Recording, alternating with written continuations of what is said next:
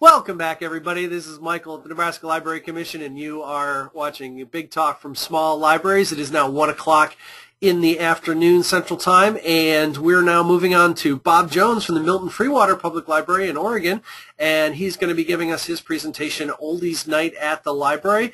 Welcome, Bob, and take it away. Well, good morning, good afternoon, or good evening, depending on where you are in the world right now. And welcome to Oldies Night at the Library, also known as 3 hours of cheap, trashy rock and roll. I'm Bob Jones from the Milton Freewater Public Library in Milton Freewater, Oregon. And I want to tell you about a program that we created at our library a little over 7 years ago. Of course, nothing's working right now. There we go. This is a picture of our new library, which opened 10 years ago. Our library is 100 years old, and for the first 5 years it was in a little building about the size of a one-car garage. Then it moved into a Carnegie building, and we were there for 85 years till we got into our new building in 2003, which made us very deliriously happy. Milton Freewater is a town of about 7,000 people in northeastern Oregon, about 250 miles east of Portland and 10 miles south of legendary Walla Walla, Washington. I thought I would start out today by giving you some background on Oldies Night at the Library in the form of answering some who, what, when, where, and why questions about the program. First of all, you might be asking, just what is Oldies Night? Well, it's a program of recorded popular music from the 1950s through the 1980s with commentary on the songs, the artists, and the times. And why did I create it? How did I come up with this idea, I hear you ask? Well, I was sitting around in December of 2005 and I wanted to come up with something new and different we could do at the library, which would attract new people who didn't ordinarily come to the library and would be within the limits of our existing resources. In other words, we didn't have any money for new staff, new equipment, or new materials, so we had to work with what was available to us. And our very first Oldies Night was held in January 2006 when we presented a time sweep of songs from 1955 through 1985 with one song from each of those years. Now, tomorrow evening, we'll be hosting the 86th installment of Oldies Night, featuring 61 songs from the year 1963, which was the year before the Beatles came to America. And for us, Oldies Night takes place in a community room in our library, which is about 32 by 34 feet or 1,100 square feet. And I hear people saying, hold the phone there. Our whole library is like 1,100 square feet. But that's all right, because Oldies Night can fit into almost any available space. Thanks to libraries of Eastern Oregon, we've been able to take Oldies Night on the road to about a dozen other libraries around the state, some of them quite tiny, and some of them had spaces quite large. At one, we went to a senior citizen center that had about 3,000 square feet. So you can do it anywhere. Now, who plans and conducts it? In our case, I do all the planning, organizing, promotion, and execution. That way it doesn't cost the library anything because I'm on a salary, so there's no extra hours, no overtime pay, none of those problems. And I do it because I love the music and I was a disc jockey on college radio both as an undergraduate in Iowa and later on in graduate school in Illinois. And it has evolved quite a bit over the years. In the beginning, we started out with a different theme each month, but we didn't have a set playlist. I would just bring 40 or 50 CDs from my collection at home, and I would pick the songs as I went along. And I also set out refreshments and a container for donations so people could help pay for the refreshments. Nowadays, we also still have a theme, and we have a different theme each month, but we have a set playlist ahead of time, and I put all the songs onto a couple of CDRs, and that makes it run much smoother and go faster. We can do more songs. We also now have 2 vending machines in the library, although Oldies Night was not the reason for getting the vending machines, but one has drinks, the other one has candy and snacks. but some people still bring their own refreshments, and they usually bring enough to share with others. And I hear you say, okay, good for you, that's great, but what's in it for me? Well, I'm so glad you asked that question, because the number one reason to do Oldies Night is to have fun. If the person who's doing the program is not having fun, or if the people who are attending it aren't having fun, then maybe Oldies Night isn't exactly the right fit for your library. Now here's some photos from our very first Oldies Night back in 2006. You'll see a couple of ladies teaching people how to do the stroll, and they're actually too young to have been doing the stroll in 1957. Picture of your smiling disc jockey, BJ the DJ, and an overall picture of some of the people who attended. Okay, what else? Well, it'll provide your community with a new and different activity which is both entertaining and educational. And you say, wait a minute, educational? Well, sure. A properly produced Oldies Night can provide interesting information about the songs and the recording artists. And it can provide facts about musical trends, record companies, recording technology, and record collecting. And you can throw in tidbits about the historical context, what else was going on in the world when this music was popular. That might be wars, politics, Broadway musicals, movies, and fashion trends, for example. So you say, oh, well, tell me some more. Well, it can generate a surprising amount of awareness for your library, and it can engender goodwill toward your library, because even people who never quite make it to Oldies Night think it's a good thing. So just one well-written news release each month does two things. It tells people what's coming up for that month's program and it reminds them to come out, but it also creates a positive impression of your library among all those folks who never actually attend Oldies Night. And you say, okay, so far so good. Anything else?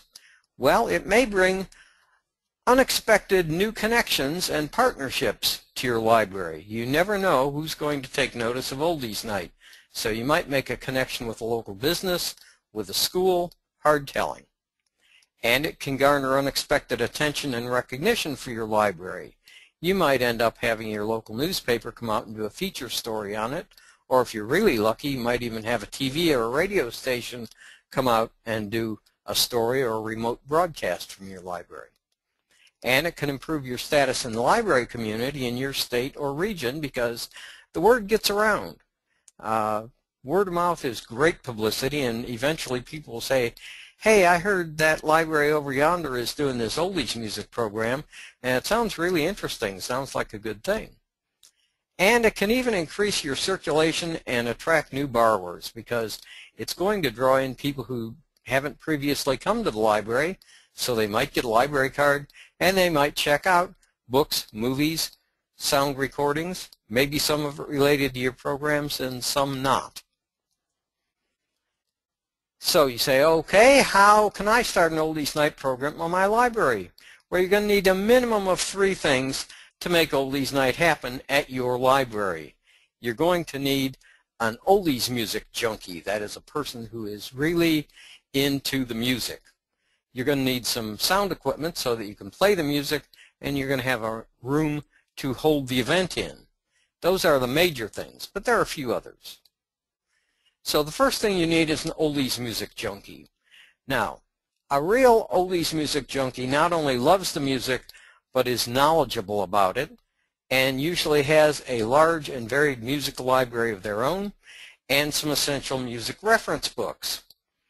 Now, oldies junkies quite often are people who have actually given up on oldies radio because it's too repetitious, and where they have 20,000 oldies to choose from, their playlist is maybe 400 songs that sounds like 40, so they listen to their own music. Now, it's really great if your oldies person has their own music library because you don't want to have to provide all that music. It gets really expensive in a hurry, and you may not want to have to provide the reference books either. You'll need some sound equipment to do the program, obviously. A good home stereo receiver or integrated amplifier will do the trick. Your music source can be vinyl records. It can be tapes, whether that's cassettes or open reel or even 8-tracks. It can be CDs. It can be some digital source such as an MP3 player, a computer hard drive, a tablet. And you'll need some speakers, at least 2 obviously, because the music's going to be in stereo. Maybe more if it's a really big room. And you might need a microphone. That depends on how big is the room, how many people are in attendance, and how well do you project your voice without a microphone. Now the equipment doesn't have to be brand new, but it should be good quality and it should be in good working order. And the speakers are really important because you don't want this to sound like somebody's old transistor radio. The receiver or the amplifier is important because it has to have enough power to drive the speakers without clipping, that is, without distorting. Now here's some examples of stuff you might use. Typical receiver from about 30 years ago. I have no idea why that Mind the Gap London Transport Cup is there. A pair of speakers, 2-way or 3-way speakers are good. And in case you're using CDs, a CD player or a CD recorder. This one in the picture is interesting because it combines on one side a CD recorder and on the other side a cassette recorder. So you can take old cassette tapes and dub them directly onto CDs, and if for some reason you want to copy a CD onto a cassette, you can do that too. And if you want to use both cassettes and CDs in your program, there it is, all in one package. Now your Oldies music person might have his or her own sound system that they're willing to bring to Oldies Night. Or you may have a local retail store that sells sound equipment, and they might donate some to your library in exchange for a little plug, like putting up a sign that says audio equipment provided by so-and-so. If neither of those things works out, I am sure there is someone in your community who has an old stereo component system that they don't use anymore, don't need anymore, and they might be willing to donate to you, especially if they can take a deduction off their income tax. You need a room to hold the event in, and almost any room will work. If possible, do the program in your library. If you have a meeting room, that's great. If you have a space where you can move tables and whatnot aside, that's great too, because you're doing this to promote your library, and you would like to bring people into your library. In our case, Oldies Night happens after regular library hours, so we don't have to worry about making noise and bothering people in the library. If you don't have any space in your library building, you may have somewhere else in your community where you can get a room for free, maybe at a school, at a church, a fraternal lodge, or a service club, or a community center. But if you absolutely have to rent space, if you can't get a free space, at least do your best to negotiate a discount. Now, you might say, okay, I want a bare floor so people can dance, and that's a good idea. We've been using a carpeted room all along. That hasn't been a problem. It's nice to have some small tables, not bigger than card tables, where people can sit because they like to set their stuff down, especially if they have drinks or snacks. And I think small tables work better than big conference tables, and certainly better than no tables at all.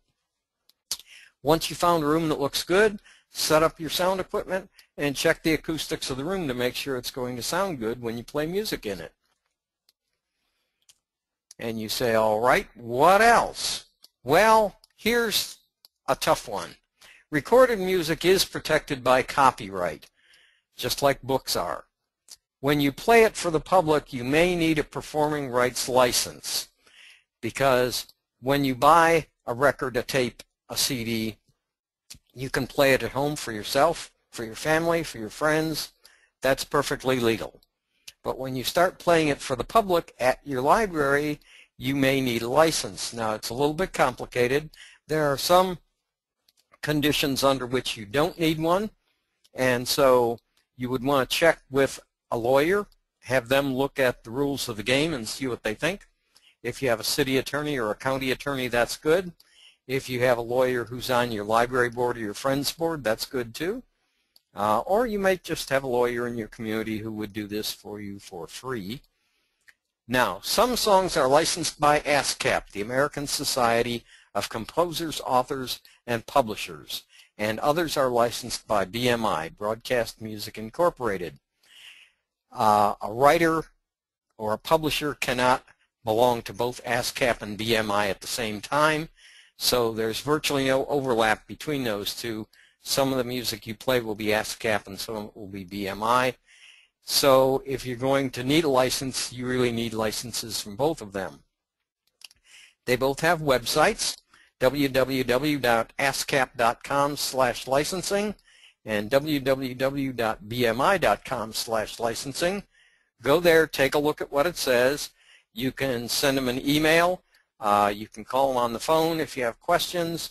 Of course, they're going to try to convince you you need a license. That's why you might want to have a lawyer look at it also.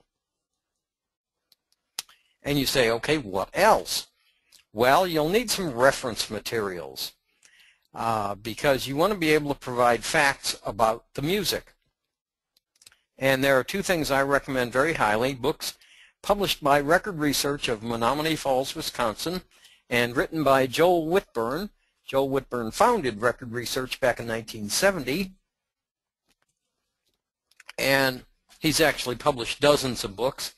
The two that would probably be most essential would be Top Pop Singles and Pop Annual. More about those in a minute. Some other books that are also very good: the Guinness Book of British Hit Singles. They also did a Guinness Book of British Hit Albums, and the last few editions were called British Hit Singles and Albums. I don't think they're currently publishing new editions of that, but you can get secondhand copies of older editions from a number of online sources. In Chicago, a disc jockey named Ron Smith has published a series of books based on the charts from WLS and WCFL radio. Excuse me. And you say, okay, I'm not in Chicago. Why do I care about WLS or WCFL? Well, they were both big 50,000 watt stations. And in the case of WLS, they're what was called a clear channel station, which has nothing to do with the company called Clear Channel.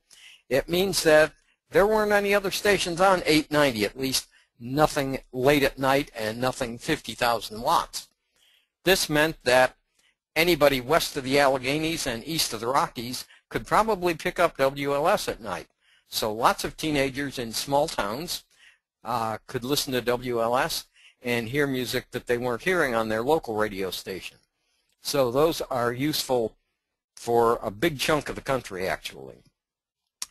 In Canada, a guy named Ron Hall did basically the same thing with the popularity charts from CHUM in Toronto, Ontario, called the Chum Chart Book. And I think that one is also out of print like the British Hit Singles book, and the ones I've seen online are kind of expensive, but still you might look at it, because if you're in Canada or if you're near the Canadian border in the US, you probably have people who listen to Chum or stations like it, such as CKLW in Windsor.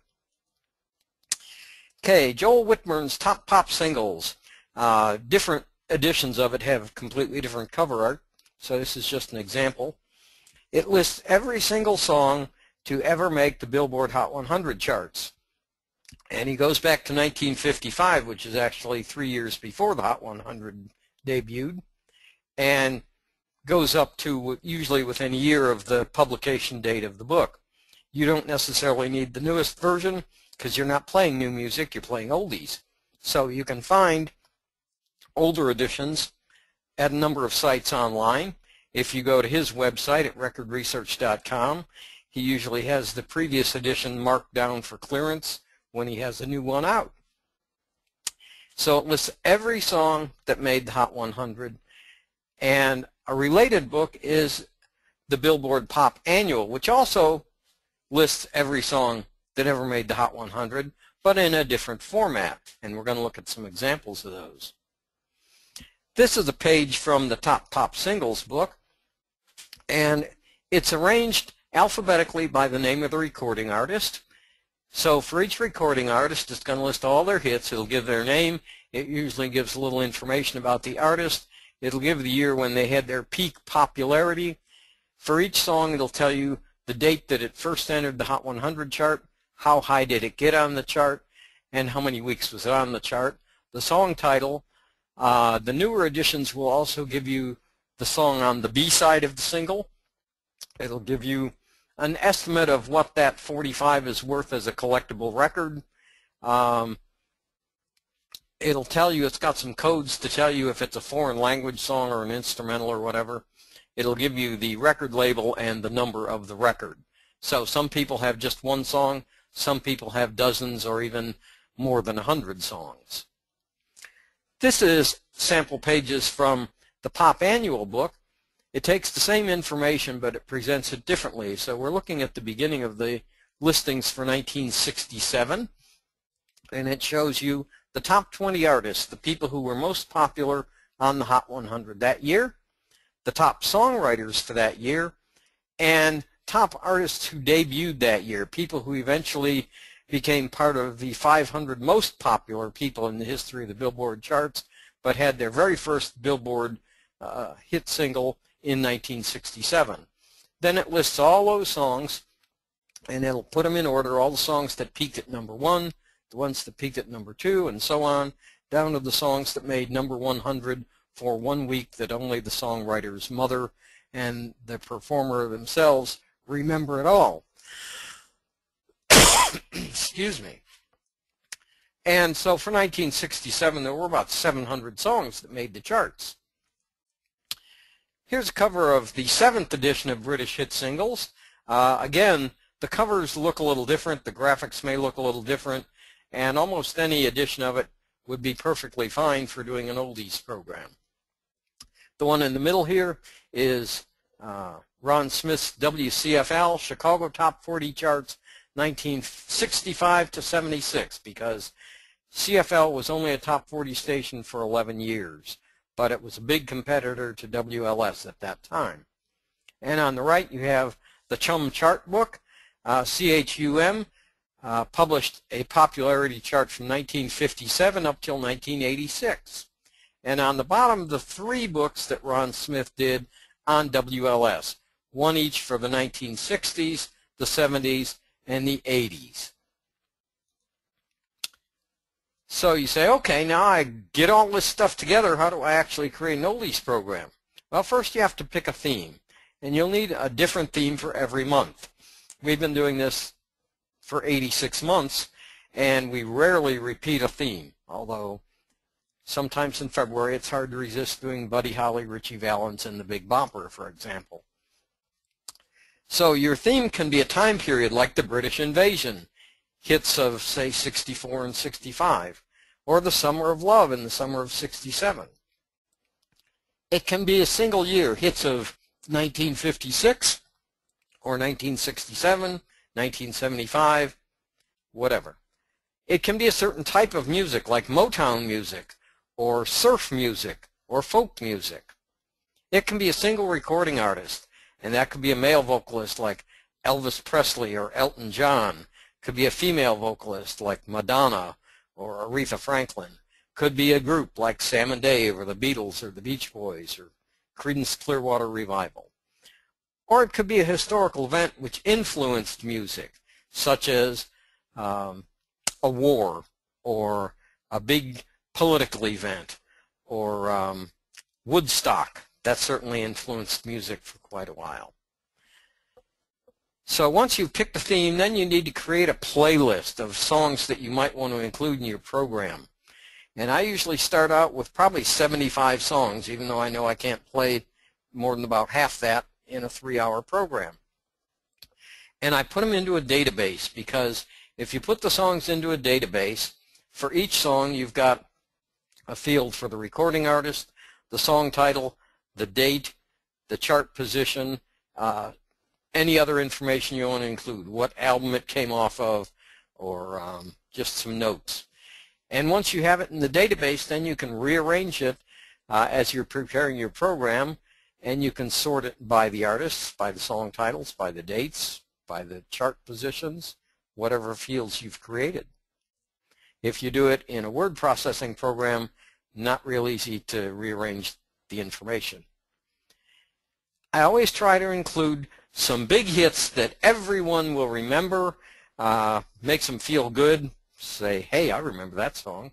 So for example, for tomorrow night, for 1963, we'll be including some songs that made number 111, like Hey Paula by Paul and Paula, and Sugar Shack by Jimmy Gilmer and the Fireballs, and I'm Leaving It All Up to You by Dale and Grace, 11 years before Donnie and Marie got a hold of that song.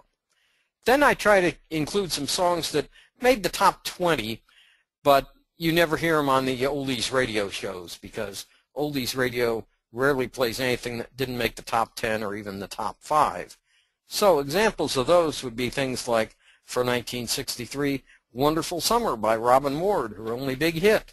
Follow the Boys by Connie Francis, who had lots of hits. Or Mecca by Gene Pitney, which today would probably be considered a politically incorrect song. Then I also like to put in some really obscure songs, things that maybe nobody in the room has heard before, but they will find them interesting, amusing, might even become their new favorite song, who knows. So for example, for 1963, we're including What a Guy by the Raindrops.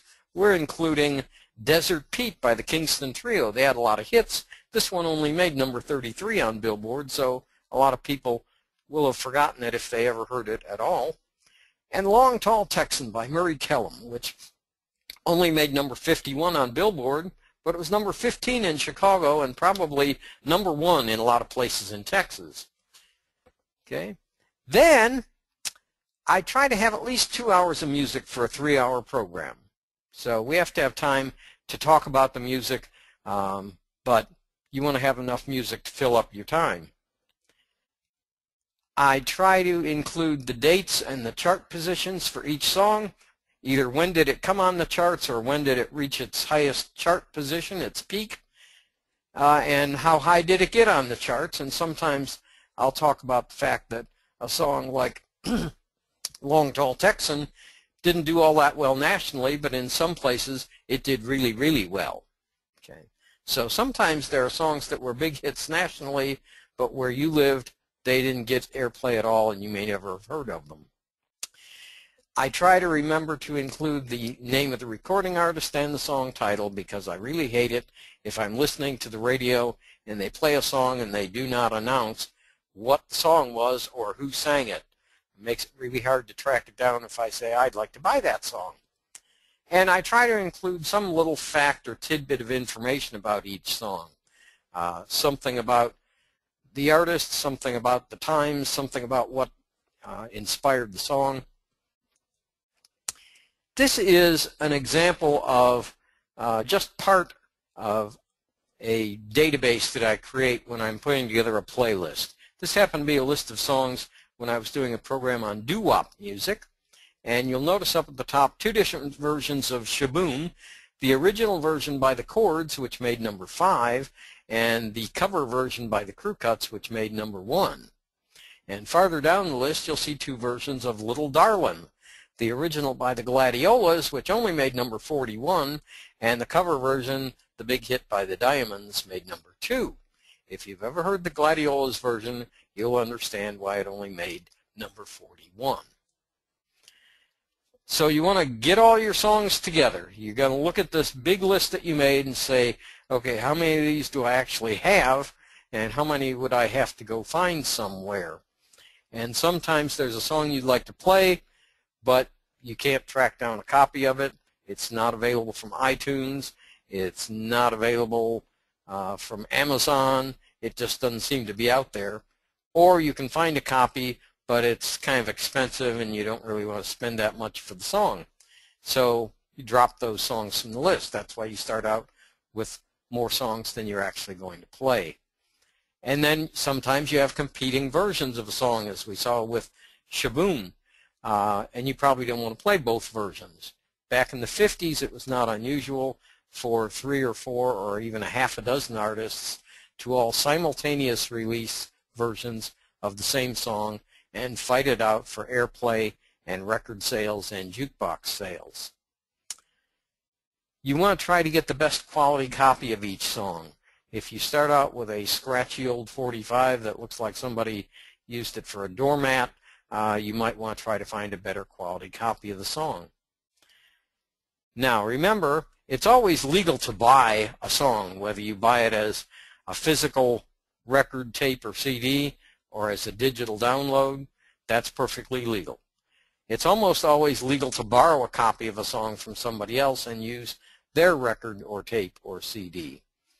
It is not legal to copy their record, tape, or CD onto your own CD or tape or data file on your hard drive.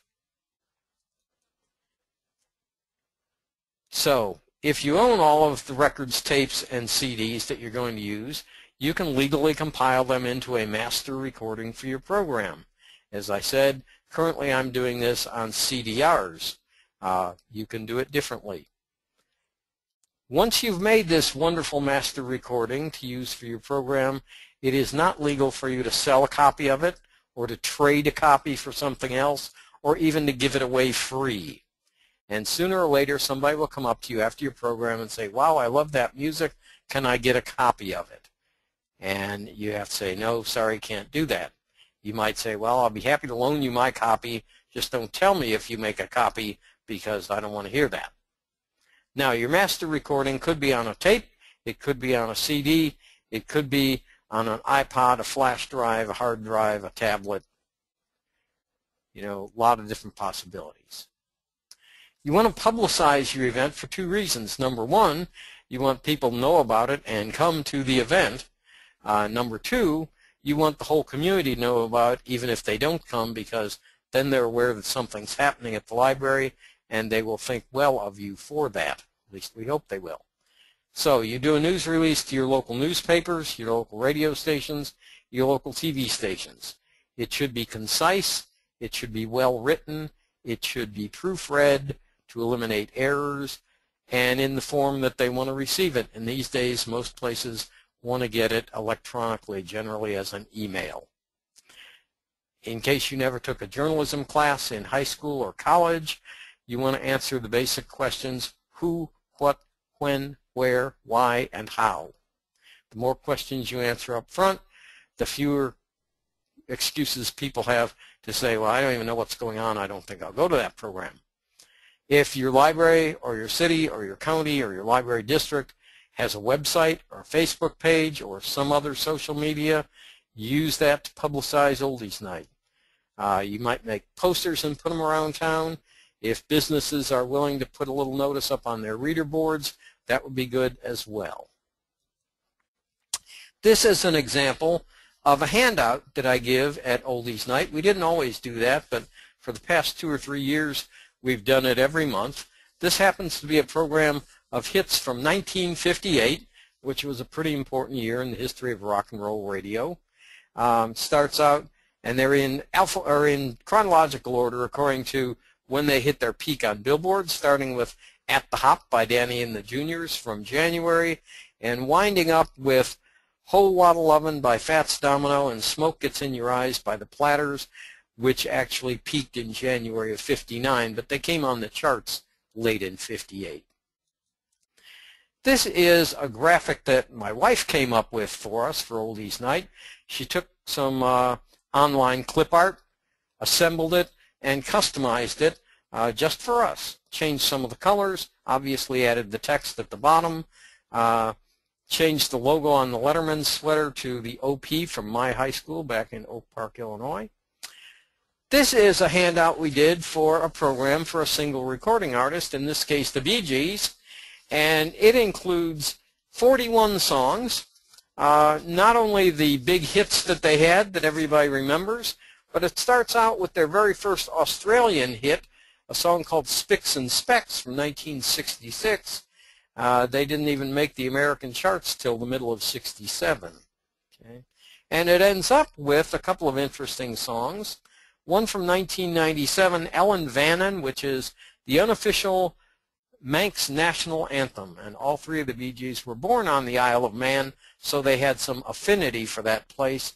And this was only released as a charity thing on the Isle of Man for one of the service clubs there, 1,000 copies. So it would be a very collectible record.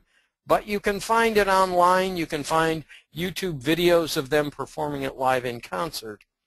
And then a Celine Dion song from 1998 called Immortality, which was written by the Bee Gees, and I think they did backing vocals on it as well. All right.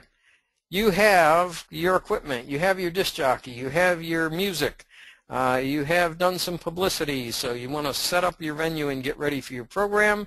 So you're going to set up your audio equipment, and you're going to test it with the actual recording that you're going to use for your program to make sure that everything works correctly. You're going to set up your tables and chairs. You're going to check the heating and air conditioning to make sure the temperature is okay and is adjustable. You're going to possibly put up some signs inside and outside the building to let people know what's going on. You're going to check your lighting levels, because you do not want it to be so dark that your disc jockey needs a miner's helmet with a lamp on the front of it to read his own playlist.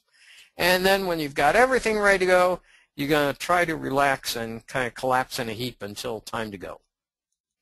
When you get to starting time, you want to try to start on time. You owe that to the people who showed up on time, and the people who choose to come late, well, they knew what time it was starting anyway. You want to be sure to welcome your audience, and then you want to play that cheap, trashy rock and roll, or whatever kind of music you're playing. You'll need to adjust your sound levels, because it might be too loud, might not be loud enough. Likewise, you want to just adjust your heating and air conditioning. Don't want it to be too hot or too cold. And you want to interact with the audience. Talk to them, solicit comments from them, answer their questions. And it's important that you have fun and that the people attending the program have fun, and that you try to wrap it up on time, because, you know, people have other things to do. And at the end of the program, be sure to say thank you, and y'all hurry back now, you hear? Because you want to encourage people to come back next month. When it's all over, you need to evaluate the program. Now, you might provide, at least for the first few times you do it, some little feedback forms that people can fill out quickly and easily. You don't want to ask them to write a long essay, but you want to get their feedback on what they liked, what they didn't like. So ask yourself, well, what went well? What problems cropped up? And what can we do to make it better next time? Because there will be a next time. No matter how well it went, there's always room for improvement. No matter how poorly it went, there are ways to fix it. And you should always be open to change, try something new, drop something that obviously didn't work at all, or tweak something that kind of sort of worked, but not quite the way you thought it would. Now, you might need to contact me. You might want to contact me to find out information about how to do Oldies Night at your library. You see there my address that you can use to contact me through the U.S. Postal Service, who needs all the business they can get. Also, the phone number that rings right on my desk, and the library page of our city's website, so that you can go there, and on that library page you'll find an email link to me and also that same phone number to call me up. And that's just about all I can tell you, but I know there will be some people who have some questions, comments, or complaints. So let's have at it. Yes, Yeah. we do. That was great, yeah. And how much does it usually cost for the licensing? And do you pay? Well, that's a how high is up question, because it depends on the size of your library and what all you're doing with music. Obviously, if you were going to stream the event online, that would probably cost more. Or if you were going to have it broadcast over your local radio station, that would cost more, but the radio station should probably cover that. In our case, the city has a license with ASCAP, and it's costing $327 a year. But that's for all city departments. Mm-hmm. We're working on getting a license with BMI, and that's going to be $225 a year. So I can hear the tiny library saying, oh my God, we can't afford that. Well, that's why you should talk to a lawyer who might even give you his opinion pro bono and tell you whether you really need the license. And it's something that you might get a donor or your friends group to help cover the cost of. Mm-hmm. Yeah, I totally forgot about We got by Okay. without any license Oh, for a wait. long time. Don't tell ASCAP and BMI that. that. Yeah, no, definitely. We have one comment from someone that I definitely agree with what Bob says. Find out, because someone says that their city was fined for playing music over a loudspeaker. They didn't have the proper license, but they do now. So if they find out, you can get a fine. And Yeah, there are limits on yeah. what they consider rebroadcasting music, and this is a case that goes back about 40 years ago to a retail store that was piping music throughout their store from the radio. Now, if they just had a radio sitting on the counter playing, that was legal. But once they put it into multiple speakers, that was considered broadcasting, and they had to get a license.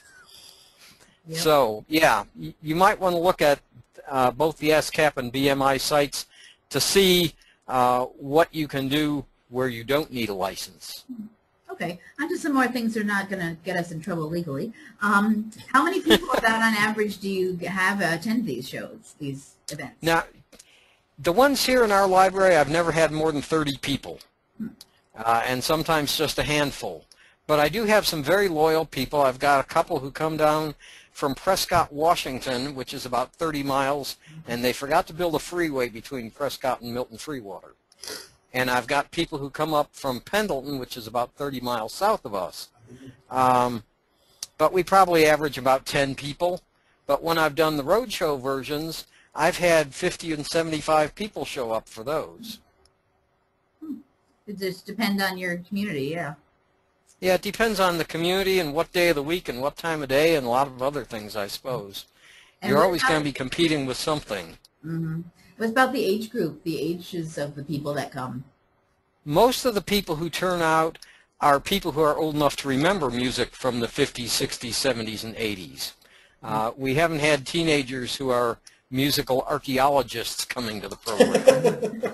And because we have some people considerably older than me, we've actually on several occasions gone back and done swing era and big band music from the 30s and the 40s, and they just love that. Nice.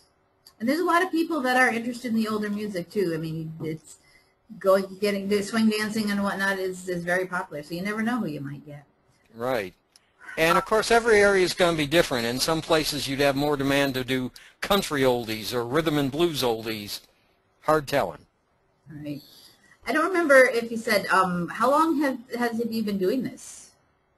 We've been doing it a little over 7 years. Wow. Okay. So then it's a success, obviously, yes. Yeah, well, like I say, it doesn't cost us anything, and I love to do it, so I figure I don't need 100 people to show up to make it worth my while to do the program. Because, again, we get an awful lot of awareness among people who never ever come to Oldies Night. People that I meet up with at the grocery store, they've heard about Oldies Night, they think it's a wonderful thing, but they've never actually made it to Oldies Night. But that's okay because it means they're thinking good things about the library. Here's an interesting comment we got from actually one of our previous speakers about there are, this is an out there kind of thing, but there are some video games that are using old music. Fallout 3 specifically is using this kind of, this era of music. So a good way to possibly connect with other generations is have a video game music night, and they might think it's video game music, but it's actually this kind of music that happens to have been used in the games. Yeah, I think there's a lot of different angles you can use. Again, assuming that you have a motion picture license, you could show video clips or short films to go with Oldies Night as well. Okay. There's a group. Go ahead. No, go ahead if you want to continue. Oh, there's a group of, I think it's mostly writers like Stephen King that like to get together and play rock and roll oldies, and they're called the Rock Bottom Remainders. Yep. And we've showed a Rock Bottom Remainders video at Oldies Night. Oh, cool. So that connects it to the library, which is an interesting, because someone just asked the question, does this program generate any activity support or funding for the library? I think it has attracted new users to the library, and it's always hard to say if it's directly affected support for the library. Right now, we are quite fortunate that we get good support from our city manager and our city council, and we're part of a library district, so we automatically get money every year from the district.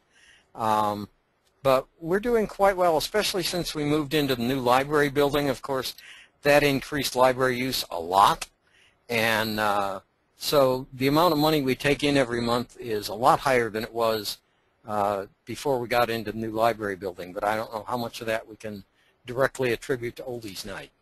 Mm-hmm. And then just kind of a general question, what does the audience actually do for those 3 hours? Do they eat? Do they dance? What is actually, while you're playing the music, what are they all? Well, it varies. Sometimes some people just want to listen to the music. Mm-hmm. Some people, like I say, bring snacks and eat snacks. Between songs, they will ask questions about the music or make comments about the music.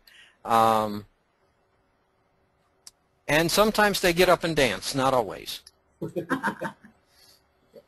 Bob, I had a question. Now I'm trying to remember. Oh, yes. When you were going through your resources for finding out what the hits were, we were commenting and finding it kind of cool that you kept pointing to books. Right. And we're like, kicking it old school. That was great. My question is not to get away from the book specifically, but if they are older and harder to find, or maybe cost a bit or outside of the budget, are there online resources for that similar sort of the chart toppers and things like that you can recommend? There are online resources. I'm not sure how much faith I have in some of them, because generally the source that's considered most authoritative nationwide for the U.S. is Billboard magazine, and all the Billboard chart information is copyrighted, and this guy Joel Whitburn in Wisconsin kind of has an exclusive license to compile that into books and e-books. Okay, so you might find somebody who has a list of, they'll say, the top hits of 1970, but you don't know for sure where they got them from or how accurate their list is, but you can find a lot of that online. So you're not necessarily recommending, say, Wikipedia? Well, like with anything else on Wikipedia, it can change from minute to minute. So, sure. Yeah, it's not always reliable information out there, although there's a lot out there. And especially the older editions of Joel Whitburn's stuff, you can buy pretty cheap. Mm-hmm. And just within the last few years, he started creating e-books and like CD-ROM books of some of his stuff, if you have some aversion to ink on paper. Some other programs have mentioned this, and some now as a question. Do you ever have any library materials available for checkout at the events, like things that are related to whatever whatever music you're doing that night?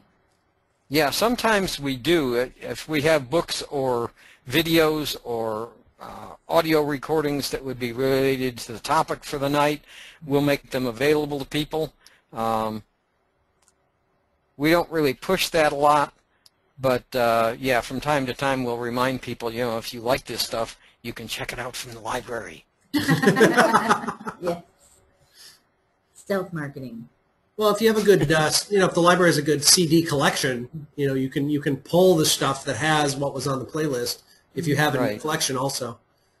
In our case, the library has a moderately good music collection, but I have an outrageously big one at home, and in spite of that, almost every month I find myself buying more CDs just for Oldies Night.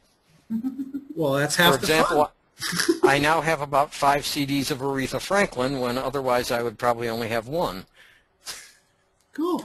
I have one other, back to the licensing. Licensing and copyright is something I'm personally interested in. You mentioned your city pays, an annual license.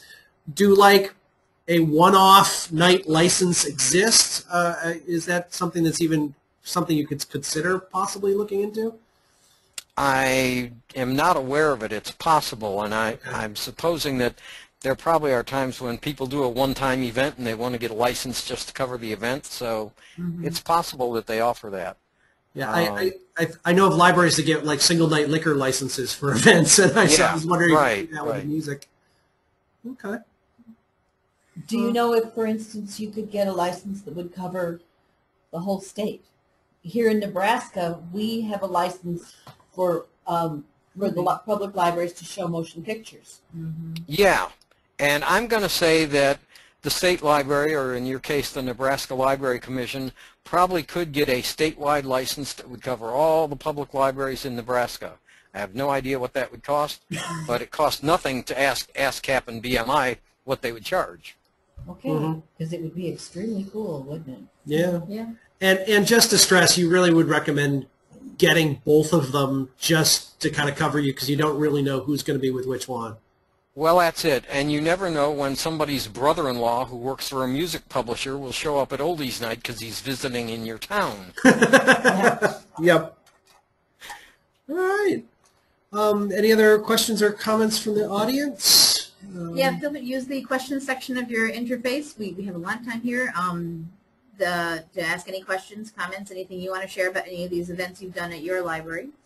We did have someone talk about how they had they have a theater in their library that they use for showing movies, but they do switch it over to do music nights using for the teens, using their personal iPods, the music they've downloaded to do so they have something that it's actually a theater they have in their library. And very good. And do you travel out of state to do this? I haven't so far, but you know, I have a feeling that eventually that'll happen.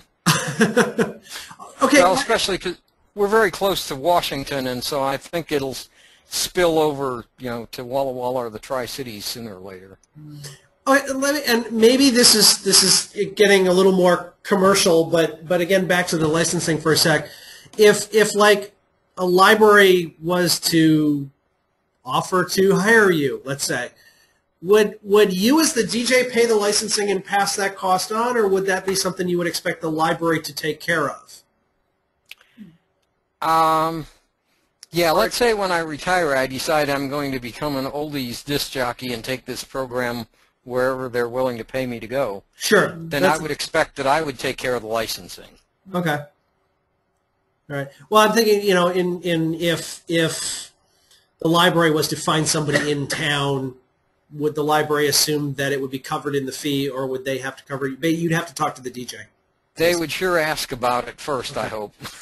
All right. Never assume anything. Right, Joe, true. Yeah, but it's definitely something that the library as the hiring agency wants to think about and be cognizant of. So, and then it looks like we have one other question come in through the back channel. If your library has considered specifically creating a similar type of program but for young adults and teens as opposed to the Oldies Nights, is that something maybe because obviously your knowledge is in the oldies. Right. Have you considered trying to market towards the younger group? We really haven't, although, you know, it's always something that could be done, especially if we got a person, say, 20 or 30 years younger than me, who loves the music of the 90s and forward from there. But I think there are maybe some other folks in our community that are doing programs that would fill that void. Okay. All right. One final question just came in, and I think you might have mentioned this earlier, and I don't remember if it was when we were having sound issues or not. How do you arrange the room physically? So for seating versus dance area, I know you talked about having floor versus rug, but you want to idea about how that gets set up. Okay, the way our room is set up is I have like an 8-foot table that I put the audio equipment on, and then we have some card tables and another slightly larger table, and we put chairs around those and have chairs around the perimeter. So there's a lot of open space, but also that room has a folding wall that when we open it up, it opens into a hallway that has a hard surface floor, and that's also where the vending machines are. So people can go dance on the hard surface floor if they want to dance. All right, great. Thanks, Bob. We really appreciate this, and it sounds like everybody's really getting into it. Now I'm going to go, dig out some old Jefferson Airplane or something when I get home tonight. That's right. I think we should take a road trip. Oh, Yeah, y'all come to Milton Freewater. Yeah, hey. This month we're doing 1963, and on March 1st, or in April, first Friday in April, we'll be doing Frankie Valley and the Four Seasons. Ooh. Oh, there you go. Well, let's see. We need to get back to Wall. We need to get up to Alaska. We can kind of plot this around and figure out how to stop in Oregon on the way. We're going to have to, we'll get a grant. All right. Well, yeah, there you go. Get money. Yeah. All right. Thank you very much again, Bob. That was wonderful.